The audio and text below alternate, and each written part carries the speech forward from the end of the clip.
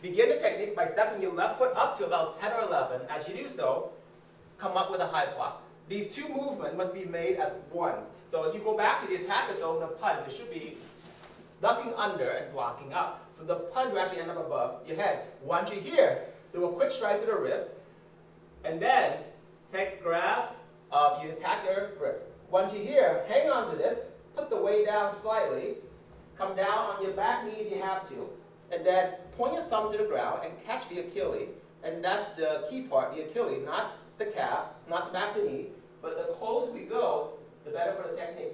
And then look where the toes are pointing. From there, push, lift, strike, and finish.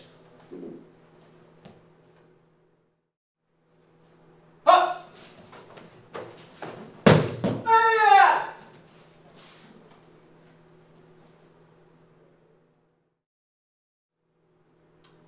An alternative, or a possible change in this technique, is if the attacker throws a backhand punch without stepping.